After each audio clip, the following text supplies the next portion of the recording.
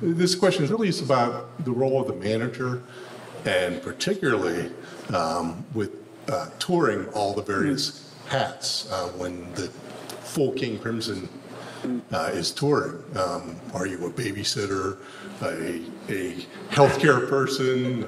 Well, I'd never been a manager of a live band before this King Crimson.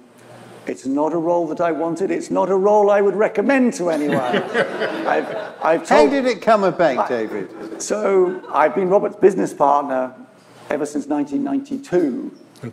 And King Crimson, New King Crimson was out touring. It had been touring in 2014. At the beginning of 2015, I became aware that there were certain anomalies in the way that the band was being handled, live band was being handled. So I went to see Robert at his home, sat in his kitchen that you've now all seen on the videos.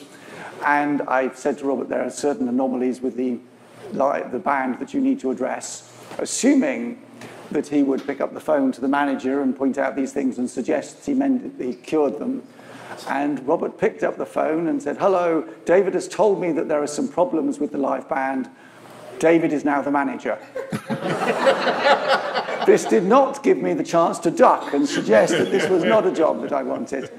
And being a manager is a cross between being an accountant and a social worker. And I will point out that if you do the accountancy well, the social working is much easier. The condition when I took it on was that we kept the same tour manager, because I said I don't want to start from scratch. They'd had a tour manager who'd been doing that role who was very good at it. So the day-to-day logistics are handled by a tour manager. So mostly your role is larger than that to foresee and plan around that. But yes, it's social working and accountancy. Really, that's... I've looked on management as having three primary functions. The first is business management. In this, David is superb. There have been other managers in my life, not so much. So, a very simple example. If you're doing a 3-month tour, your manager needs a power of attorney so that your services, bills, your water, electricity, rent, mortgage, whatever, can be paid while you're on the road. This means you really have to be able to trust your manager.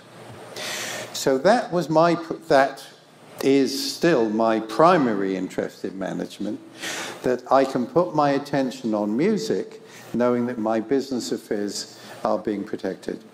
Secondly, there is an area of management which recommends to the artist the people they should be working with, the other artists, the producers, the engineers. In other words, they're part of the creative life of the artist.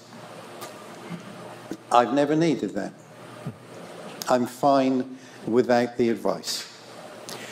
The third area of management is called nose wiping and diaper changing, which I've also seen happen. And the context in where I saw it happen primarily was a form of control over a very famous artist you will know, so that they became utterly unable to function in their life in a very basic way.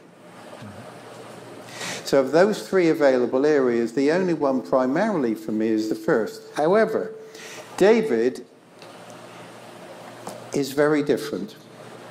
David can also give me creative insights and advice into how, what, and why, because he's the first manager I've worked with that is himself an artist.